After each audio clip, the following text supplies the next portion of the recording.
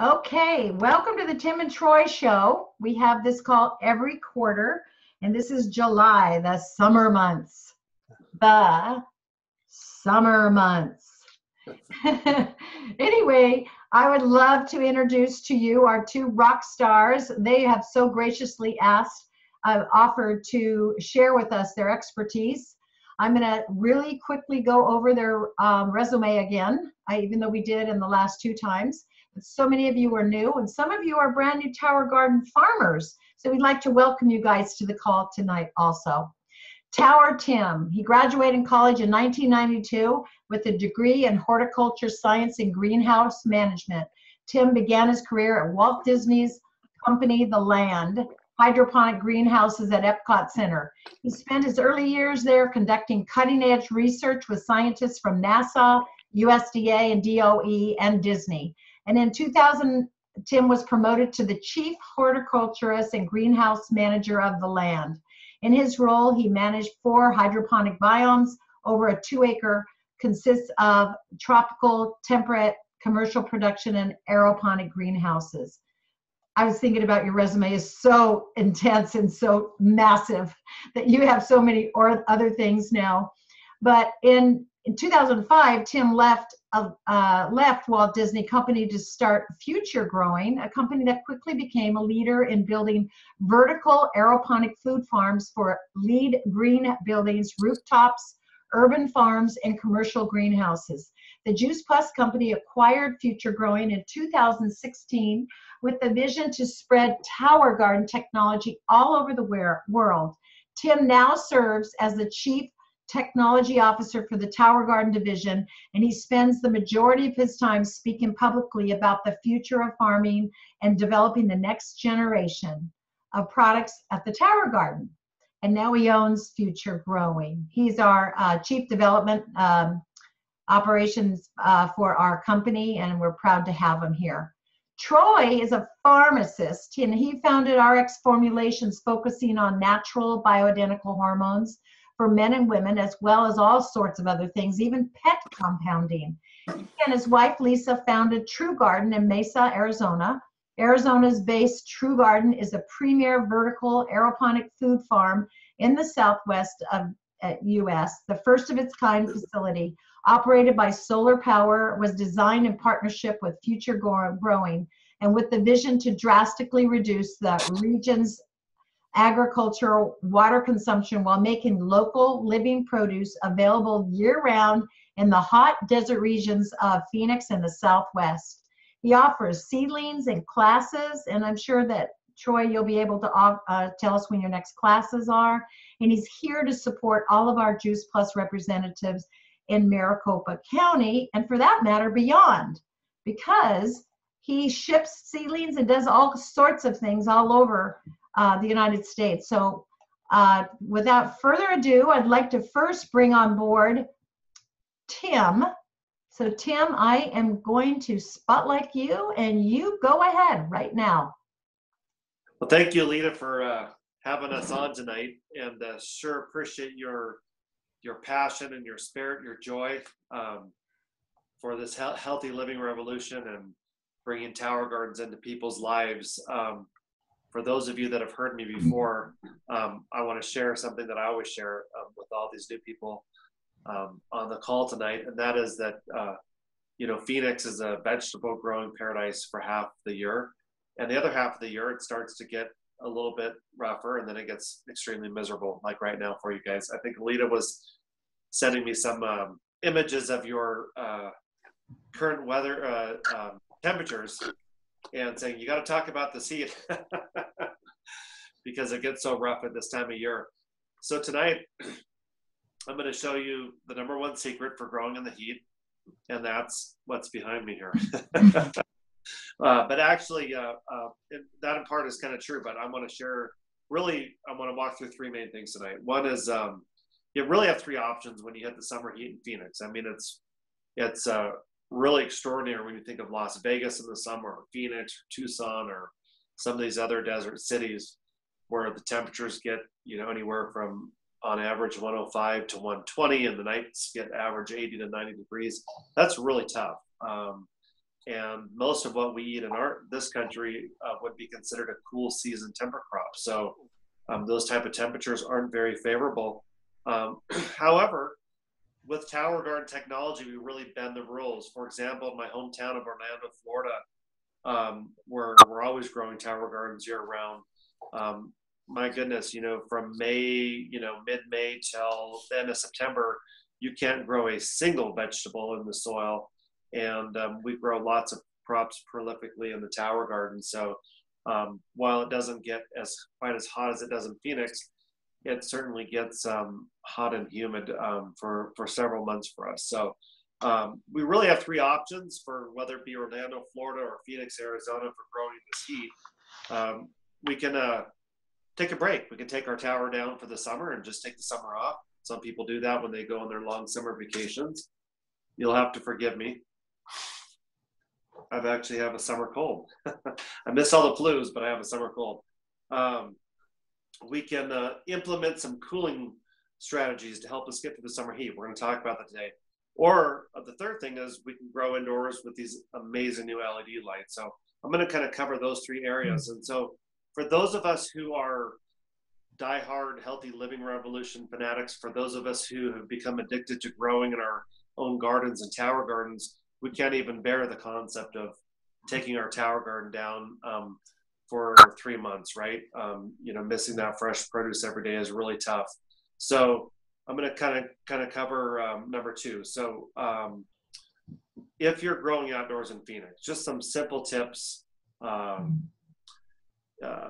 lot of you don't have a lot of shade in your backyard, but when you do have shade, it tends to be things like mesquite trees or what we call those desert trees, which are a semi-shade tree, meaning that they still let a good portion of sunlight pass through them. So what I strongly recommend is your mornings are always the coolest. So if you can set your tower near some afternoon shade, what I mean by afternoon shade, anywhere from 12 o'clock to dinner, if you have like a semi-shade tree and you can you watch your sun for a day in the yard and you see where it's sunny throughout the morning, and then get your, if you have a big tree in your backyard that shades an area for the afternoon until sunset, that would actually be a perfect area for your tower garden during the summer months in Phoenix. If you don't have a tree like that, one of the best shade cloths out there is a product called Illuminate. I believe the Tower Garden Company carries it on in their grower store, or excuse me, in their online store. And it kind of doubles up as a heat protection blanket or shade cloth. And I really like this product so much better than those plastic shade cloths that they sell at all the stores down there in Phoenix, Costco, Sam's, wherever. Those things really heat up and they don't breathe. The Illuminate material is coiled aluminum. It has big open spaces so the air can lift up and pass through it. And in Florida, we're actually up to 14 degrees cooler around our tower under a 50% Illuminate than we would be outdoors in full sun. So the product works really good. I think True Garden has some of those in stock as well. So Illuminate shade cloth, a great product. Any shade is great, but you don't want to have too much shade because your crops need good sunlight. So that Illuminate is one of the best shade products out there. Let's see. One of the most important things that we can do is keep our tower garden reservoir full in the summer. So every morning on your way to work, take your hose and top off that tower garden reservoir back up to 20 gallons. Why is this important? It's important because the volume of water in that reservoir actually acts as a temperature buffer. So while it's not necessary, I've had my tower garden, go down to 5 gallons from time to time. But if I'm in a really hot environment, I always want to keep that reservoir full, because what that's going to do is that's going to, as the pump turns on and waters the plants, it's going to bathe the roots throughout the day, and it's actually going to keep the plant cooler. So the larger volume of water you have, the longer it takes for that water to warm up starting from the morning. So I like to keep that reservoir full. And this is also great during this time of year in Phoenix when you have the high wind storms and the bops that can potentially come up once or twice in the summer. You want to tie strap your tower garden lid to the reservoir, and when it's full, it's not going to blow over. If you're down to 5 gallons of water, it's probably going to blow over in a wind like that. And I think Troy's going to get into that a little bit more in his session.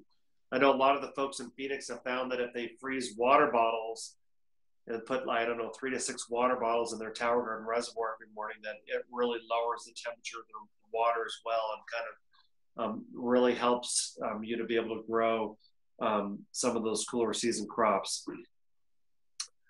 Let's see. One of the things that I do, and most importantly, heat tolerant varieties, we're not going to try to be growing some of the cooler season crops during the summer heat. There's a selection of crops that do really well in the heat, whether it's our hot Florida summers or whether it's the Phoenix summers. Things that come to mind immediately would be like that multicolored chard. I mean, that's just like the bulldozer of vegetable crops, and it doesn't look as good, and it grows a little bit differently in the summer heat. But Troy in a little bit is actually, since he's our resident farmer, he's going to share with you some of these varieties that do really, really well in the summer heat. And I'll share with you all a tip for adding fertilizer in the Phoenix summer, especially I think those of you that have been around a while, my next comment, but for those of you that are new to the game, I just gave a webinar to the country of Canada a couple days ago, and I was surprised at how many people raised their hand and said, I do that. We live in a world of more is better. More salt, more sugar, more double up on our juice plus, whatever it is. We live in a world of more is better. And the Tower Garden Mineral Blend, more is never better. It actually can cause harm and damage to the plants. And so on our Tower Garden Mineral Blend that we use in the Tower Garden, we have instructions that are full strength in the summer, which is 1 to 200, and full strength in the winter, which is 1 to 200, and then up to half strength in the summer, which is 1 to 400. And the reason the instructions say that is because as a plant transpires, when the sun hits the leaf of a vegetable crop, or any crop for that matter, it would cook that leaf. And the way the plant protects itself from cooking is the same way people do. The plant sweats. It's called transpiration. So when that water is taken up through the plant, it's also taking minerals with it. So when you live in a place like Phoenix where it's hot and dry and you've got these long, incredible summer days, I can tell you that the plants are taking up far more minerals than they'll ever need. So people have a tendency to look at their tower and say, it just doesn't quite look right to me. I'm going to double up like I do with my Juice Plus. And that is totally the wrong thing. You'll actually cause your plants to wilt during the day. If you see your plants wilting hard during the day, that's a sign that your minerals are too strong, and it's not something we want at all. So I'll give you one little tip, and I want to say this real slow, and I want to be really clear so you guys get exactly what I'm saying. So only during the hot summer months, I'd say late spring, summer, maybe even early fall in Phoenix, only this applies. When your plants are drinking so much, for you outdoor tower gardeners, it's easy just to go there and top off your sump with the hose. And this is what I've done when I've spent my summers in warmer climates. I will go out there every morning, like I said, top off my sump, because I want that sump always full. I want that cooling effect that I get from a full sump, that wind protection. And then what I do, because the plants are drinking so much, at the end of the week, I just simply add 200 mils of tonic or Tower Garden Mineral Blend A and 200 mils of Tower Garden Mineral Blend B. And I've had incredible growing success. I know Troy's done it in his backyard that way, in his patio. That works really good. And that formula that I just gave you is very similar to quarter strength. So gardening is, I'm all about keeping tower gardening fun and simple. And to me personally, I love spending time with my family and my friends. And going out for a good coffee. So fun and simple to me is keeping things simple and efficient and not making them complicated. So what I just recommended to you usually works. And so one of the other things I've learned is that during these hot months, this happened to me 1 week ago. This tower behind me, I actually ordered these beautiful seedlings from Troy over at True Garden, and I noticed just my lettuces were getting some weird tip burn. And obviously these are indoors. I'm not in the summer heat, but I was thinking to myself, what the heck could this be? I mean, I very rarely get baffled with a plant problem, and I was baffled. I'm like, pH is right, my conductivity is right. What the heck is going on? Why do I have all this tip burn? Did Troy give me the wrong varieties? It just didn't. And I know how to diagnose. I've been diagnosing, plant problems at a 12-year career at Disney and hydroponic greenhouses. So I very rarely get stumped. And I had to remember one of the things that I teach everybody else, and that's, if in doubt, toss it out. Just drain your reservoir and refill it. You never know when a kid comes by and they, friends over, they could pour a soda in there. They could, pour some salt in there. Who the heck knows what happens when kids or pets are around? I'm not sure what happened, but I literally just dumped my reservoir and refilled it with a fresh batch of nutrient solution. And all my new leaves on the lettuce just came out absolutely beautiful, and I have no problem. So it doesn't really matter that I don't know. And something like this for me, for those of you that know me and like Alita, this is very rare. This is like a once in a decade problem that I'm going to run into.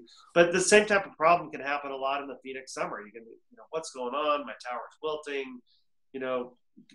Goodness gracious, just flush your sump and refill it with a quarter half strength nutrient solution to get through the summer heat. So just some very simple tips. My final bullet on the outdoor summer heat is pest pressure. Plant pests, insects that bother vegetable crops like aphids and whitefly, spider mite, some of your worms. They grow at exponential rates in Orlando and Phoenix during the summer months. Okay, so what do I mean by that? I mean that during the Seattle summer, where it might take 30 days for an entire aphid life cycle, it might only take 4 to 5 days during our summer. So things reproduce very quickly with these high day, high night, temperatures, right? And so you really want to kind of stay on top of paying attention to any pest issue. In July, I'm going to have a blog that'll be coming out on the Tower Garden blog. On the blog of the Tower Garden website, that is. And that'll cover, my top 6 tips for dealing with pests on your tower garden. And it also has my organic sprays. And I think, Alita, last time you put those organic sprays up, you posted it somewhere, I think on the Tower Garden Arizona site. So if you want to do that again, those work really well. And all those organic sprays that I use on my own towers, I know those are available at True Garden. Now, I do want to encourage you for number 3, grow indoors under LED lights. I know there's several people on this call that are doing this. If you really struggle in the summer heat, or you just don't want to go through a summer again, I have to tell you, our LED lights have been such a joy to grow in over the older version of the T5s we used to have. We've got these beautiful lights. There's no plant cage in the way. And I'm running my lights 18 hours on, and I tell you, I'm getting a full head of lettuce within 24 days. My plants look beautiful. They thrive. I started out with,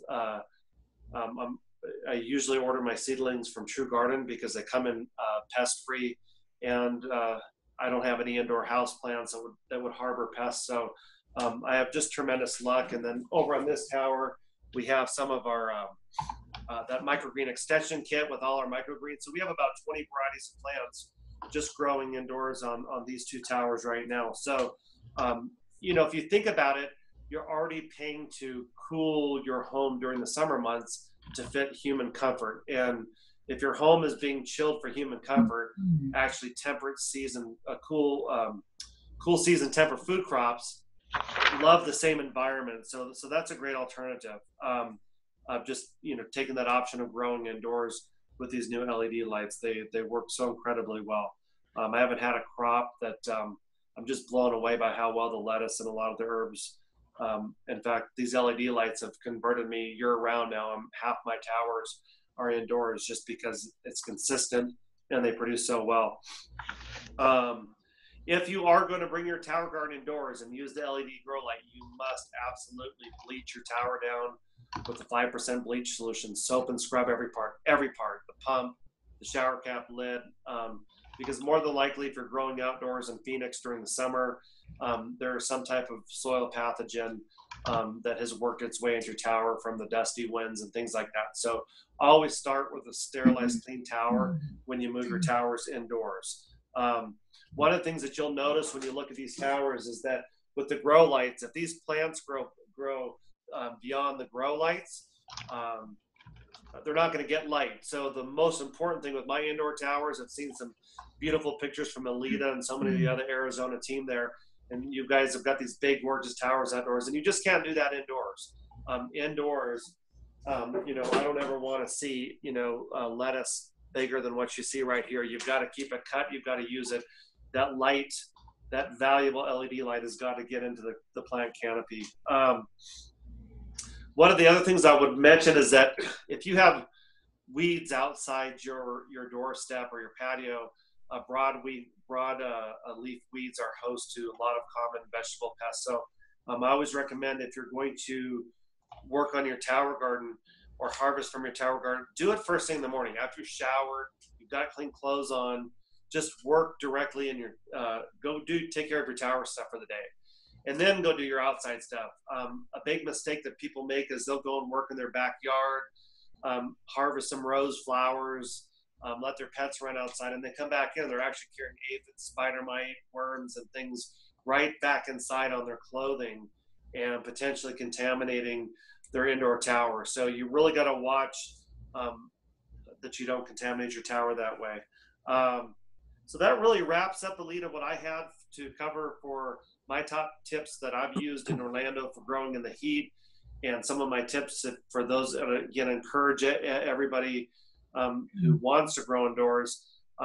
It's so much easier than growing outdoors, especially in the heat. This indoor growing is all the rage. In fact, we've had a difficult time, for those of you that have tried to order, keeping LED lights on the shelf. So it's been a great thing. And to me, the Phoenix summer is like the Michigan winter. It's kind of a miserable time to grow outside. So if you want to try this alternative growing indoors, give it a shot. You'll love it. Now, I'm going to turn this over to Troy.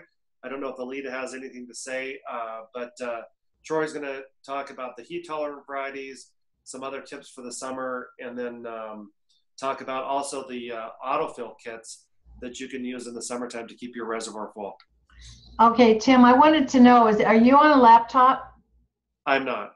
Okay, because I was wanting to see if we can see your whole tower, but you can't. Yeah, no, I'm on the iPad. I can move it, sure. Oh, yeah. If you could just like show us, I will try to spotlight you again.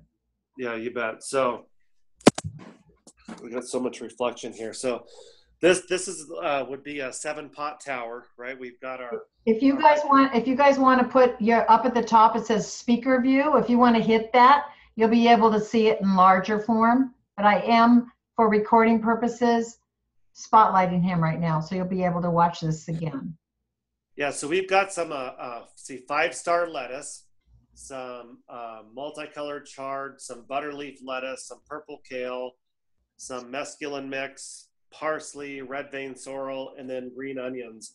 And I grow all these as microgreens because I absolutely love the flavor and the texture that they bring to the salad. And then we have some beautiful thyme over here, some red summer crisp, green summer crisp, and let's see, what else do we have here? The spinach there, and we've got some dill there, and then this, of course, is stevia. And also, one of the other things I do, Alita, indoors is I've got this yellow glue board for mice, and once in a while, when you buy onions and other vegetables, you get those little flies in your house, and then they don't harm your plant, but those little black gnats, they'll feed on the algae or the moisture in there. So I put these right at the bottom of the tower, so any flies that come around, they get stuck to that glue board. But if you have pets, you have to be very careful. What I love about these glue boards is they fold up, right? And so whenever you bring your pets out, you got to put these away, because if you got your pet stuck in there, that would not be a good situation. Oh my goodness, that was great. So you have a microgreens extension on there. absolutely loving the microgreens extension. In fact, the Awesome. one thing I'll tell everybody who's growing in that one, I think we also have a July video coming out for the microgreens extension kit at 60 seconds with Tower Tim. But one of the most important things is you've got to keep that harvested, because it'll turn into a jungle and all those little plants will stretch. So I'm literally, Alita, harvesting some part of that microgreens extension kit every day. So it's kind of dangerous if you go on vacation for a week.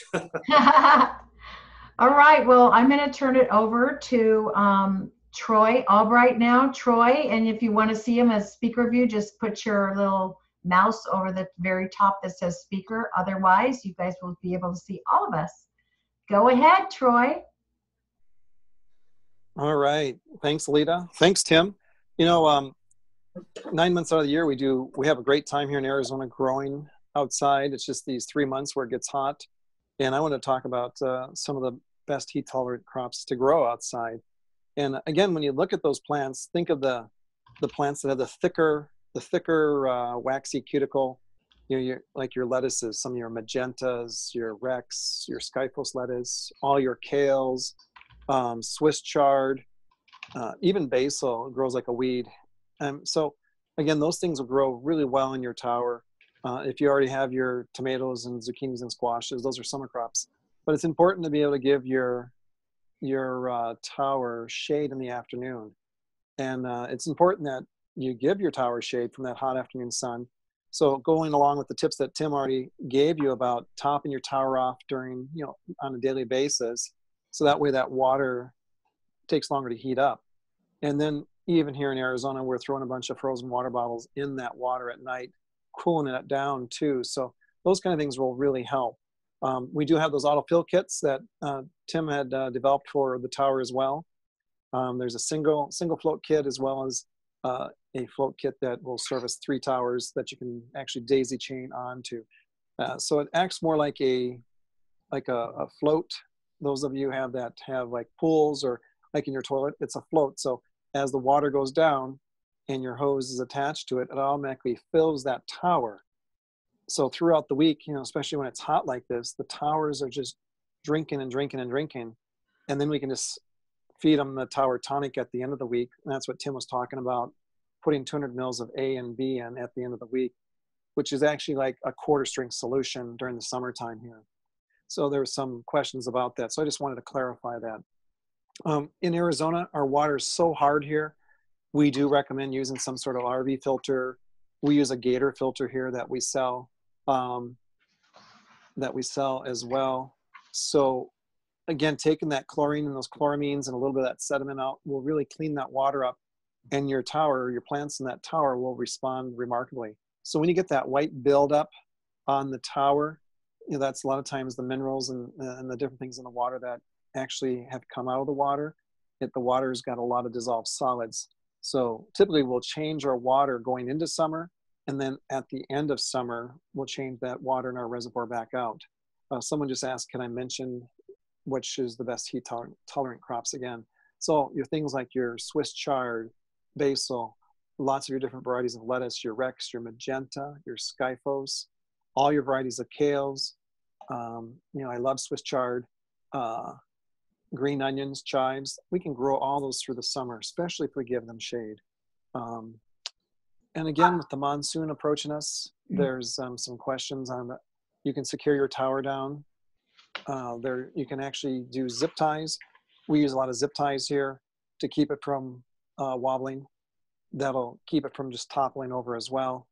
Also, some people have it on the wheels. The new wheel set, that dolly system is great, the 5-wheel. That was the original dolly set Tim had developed for the tower. So we're excited to see that available. And that way you can move it into an area that has less potential to be wind whipped. Some people just pull it right into their garage or a side porch or side area where it'll protect it. So again, doing things like that, especially when we have these big haboobs that just flow into the valley and lots of dust. I've been getting a lot of questions also, Alita, about bugs.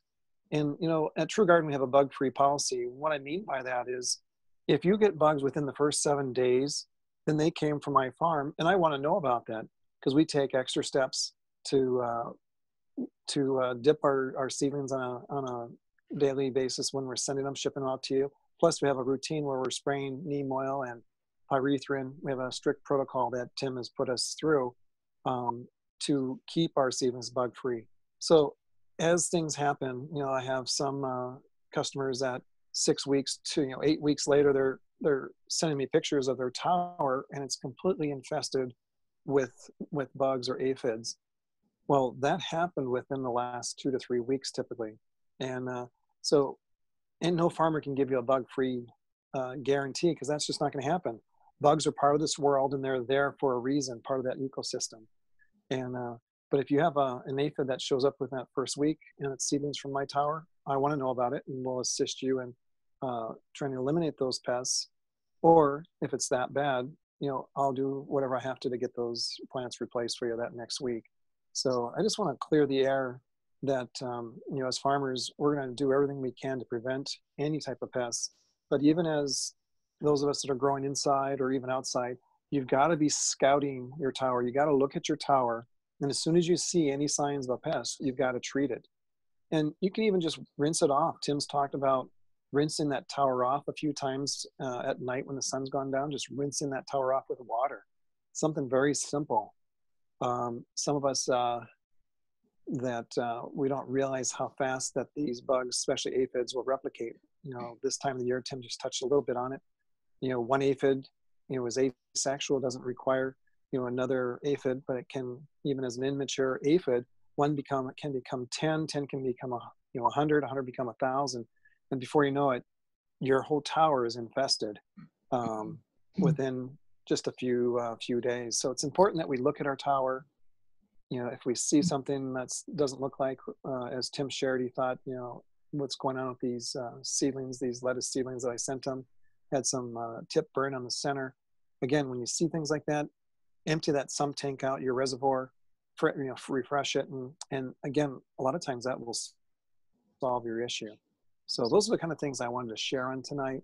And if there's other questions, Alita, we can feel free to answer those as well. Yeah, I asked if people wanted to ask a question to post it on the side there, but if you raise your hand, I can open up your, if you have another question. I know there was one lady who had a bunch of earwigs on hers, and I don't know where she was living, but you had mentioned a particular thing for her to spray the leaves with. Right. So here in Arizona, again, we're starting to see some earwigs. Sort of ironic you asked that question, because I was in my half bath last night, and I just washed my hands, and all of a sudden I felt something hit my hair, hit my shoulder, and then drop to the floor. And here was one of those earwigs that you're talking about. Oh. So this time of the year, we get a lot more moisture. So when those earwigs come in, again, rinsing our tower off, we use a lot of the pyrethrin with some soap. That'll really take care of it. It's a soft-bodied insect. So again, spraying those things at sundown. And I know you have that tip sheet that Tim developed, and we can make sure we get that posted again. And I wanted to remind you, those of you who are guests of people that are selling tower gardens and sharing them, ask them for this information, because I will upload this to YouTube, so it'll be free for you guys to watch again. And then also the tip sheet if you need that. Do you worry about crickets here in Arizona? Well, that's a great question. We don't have to really worry about crickets since we're off the ground. That reservoir sits 18 inches off the ground. And again, having it on the dolly makes it very portable, and keeping the dolly, will raise that reservoir off the ground. So then you don't get the heat transfer from the ground into your tower and water as well. So yeah, no, there's no need to worry about crickets here. This woman said that she planted her plants on June 3rd and used full amount of A and B. Do you use full amount when you first plant, right? Well, if you've got seedlings, you always want to use a 50% strength solution initially. Okay. Never full strength. And then again, if your temperature is above 90, like here in Arizona, we're at 100 plus now. We're even pushing towards quarter strength, like Tim was talking about. Wow. So yeah, if they're seedlings, you always want to start out, half strength, 50%, never 100%, because then you can actually burn them some. It'll stunt their growth, and might even, you might even lose some of those seedlings. And what about the pump timer in the summer? Oh, great question. Oh, let me answer Nellie's question. How do I fix it now? You can just empty half that out and just and fill the rest with water, Nellie. And that way you'll have that 50% strength solution, and you won't have to then worry about it from there on. What was your question again, Alita? The pump timer. I mean, the timer. What do you have it like 40 on? 50, what is it? Well, since we're in Arizona here and we're above the 100 degree mark, on the residential tower, if you're outside, and you're in the sun a big part of the day, you're gonna be 15 on, 15 off. And then at nighttime, it does cool down some, and we'll be 15 on, 30 off. Again, look at your tower. If you see wilting, then you're gonna wanna increase that interval so you're not off as long. So other parts of the country where you're only getting up to 90 degrees, I would just have you 15 on, 30 off. At that 90 degree temperature as your high. If you see some wilting, then you can always move it to 15 on, 15 off. On the commercial farm, we have different timers where we can actually run it 3 minutes on, 12 minutes off. So again, on the commercial side, the timers we have are able to set that, a smaller time interval, unlike the current torque timer. That current torque timer we have is very reliable, so that's what's nice about it. But with time, things will keep changing, and timers will actually get better. We'll get to the point where you can run it more like a commercial timer. It's just a matter of that technology coming out. Well, I've just said we have time for maybe one more, and it's about our dust storms. Okay, so it's probably the same thing as when we have snow or hail. We just pull it in underneath, right? And then just have, like, how do you keep the plants from collecting all that dust? And I mean, do you have to spray them off? Or I usually just use a hose and just squirt the whole thing down.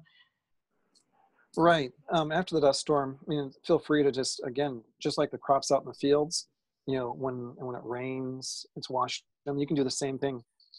Rinse that tower off after the dust storm, get all the dust off it. That'll be beneficial. And again, during the summertime, we'll rinse all that produce before we eat it.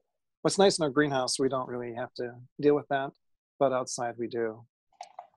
Awesome. Well, I'm going to unmute everybody so you can say thank you to Troy and Tim. And I'm going to see if we can just cancel the spotlight. And you guys are all visible now. And I'm going to unmute you and say hello to everybody and bye-bye. And thank you so much, Troy. Thank you. Thank you, Tim and Troy. Thank you very much. Thanks, Tim. To sleep. Thanks, Troy. You're welcome. Thank you. Thanks so much. Good night. Appreciate it.